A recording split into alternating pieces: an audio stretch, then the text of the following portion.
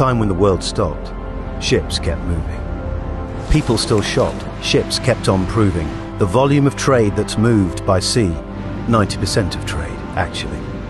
Crops that are weighed, cars that are sprayed, and it's easy to see the impact this makes. Fruit and vegetables, toys and collectibles, wheats and grains, the blood in the veins. Like to land a farmer is, ships are to the sea. And if the world is the heart, ships are the arteries, which stock the pharmacies, move essential commodities. So there's a lot at stake across these seas. Without these routes, half the world would starve, while the other half would freeze. Without these bright-coloured containers, the four walls in our house that contain us would be empty. The books we read, the animal feed, the oil we need, the global lives that we lead. No oil, no cars, no essential spare parts. The sea's version of stars, those flickering lights on the horizon. By moon and by sun, but the journey is never done.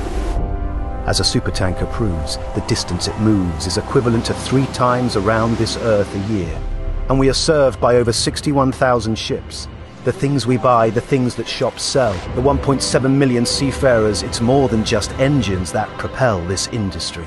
And it's easy to see that a lot is owed to the people that load. 6,000 ports worldwide, but it's not all plain sailing. It's rough seas and piracy warnings and the change that this inevitably causes. The sea covers 70% of our planet, so you can see why we need to plan it. A global community of knowledge and passion. From salt and sugar to the latest fashion, our ships keep moving products we love using. Ships make the world go. They help trade flow and let business grow.